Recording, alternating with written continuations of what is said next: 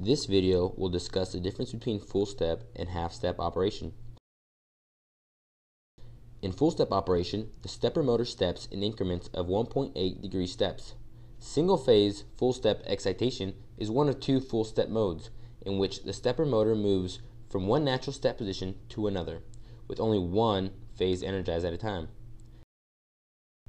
In dual phase full step excitation, the stepper motor moves between the natural step positions with two phases energized at a time. This mode provides high torque and speed performance while minimizing resonance problems. Dual phase excitation provides approximately 40% more torque than single phase excitation. However, it requires twice the power from the drive power supply.